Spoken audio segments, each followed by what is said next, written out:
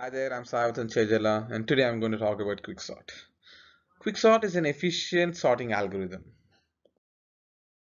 It's based on the simple concept of divide and conquer algorithm, which is also the concept used in the merge sort.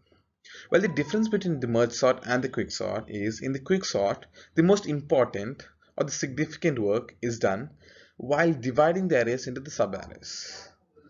For the quicksort, the combining step is very insignificant. Moreover, for the quicksort has the worst case running time of O n cap 2 on an input array of n numbers, and a worst case happens when the array is sorted in the descending order.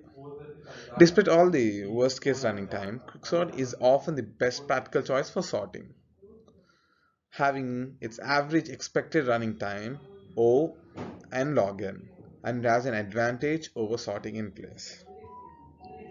Moreover, quicksort is also called partition exchange sort because you do the partition and then you shift the arrays and the pointers. Well, this algorithm divides the given array of numbers into three main parts, naming the first as elements less than the pivot element, and the last being the elements greater than the pivot element. Coming to the pivot element, it can be chosen from the given numbers in many different ways. As four have been stated now, choosing the first element, choosing the last element, and choosing any random element, and finally choosing the median. Well, how does quicksort work?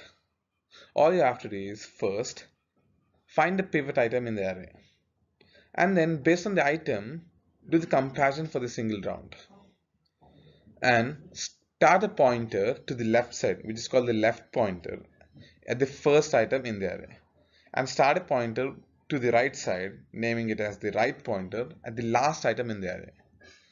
While the value of the left pointer to the left in the array is less than the point value, then move the left pointer one point to the right and continue until the value of the left pointer is greater than or equal to the pivot value.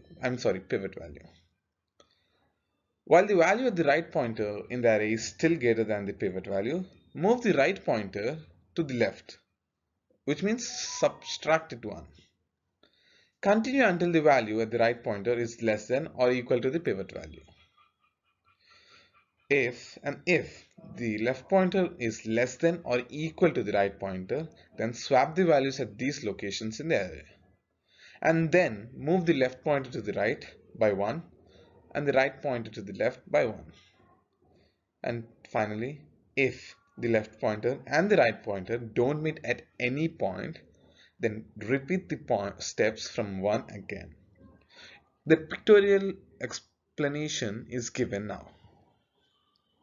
Well, as I've stated, step 1, step 2, step 3, step 4, and so on. Naming the left pointer and the right pointer in the step 2, and adding the left pointer 1 to the right and subtracting the right pointer 1 to the left, and so on. Well, coming to the characteristics of quicksort, quicksort is very useful for sorting arrays. And among the many sorting techniques, it is one of the most efficient, and its implementation quicksort is not just table sort, meaning that the relative order of a quicksort items is not preserved. And the overall time complexity of the quicksort is O n log n, as I've already earlier mentioned. And in the worst case, it makes O n 2 comparisons, though this behavior is very rare. The space complexity of quicksort is O n log n, as mentioned earlier, and it's in place sort, which that it means it doesn't require any extra storage. Here's an example of quicksort. As there's no space, I've cropped into two pictures and I've added side by side. Well, you can find the example, and the following example has the following output. See, the elements I'm going to enter are 5 elements, and the 5 elements are 88, 0, -9, 98, and 27. And according to the code and the algorithm used, the order is sorted into minus 9, 0, 27, 88, and 98. And that's how quicksort works. And the algorithm is totally in the code behind. Well, the complexities of quicksort are very simple. Best case time complexity, which is the omega n log n. And average time complexity is phi n log n. And the worst case time complexity is O(n)2). If the partitioning leads to nearly equal subarrays, then the running time is the best with the complexity as O(n) log n.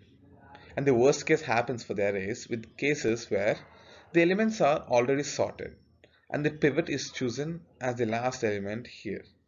Well, the partitioning gives unbalanced subarrays where all the elements are already smaller than the pivot and hence its left side and no elements on the right side.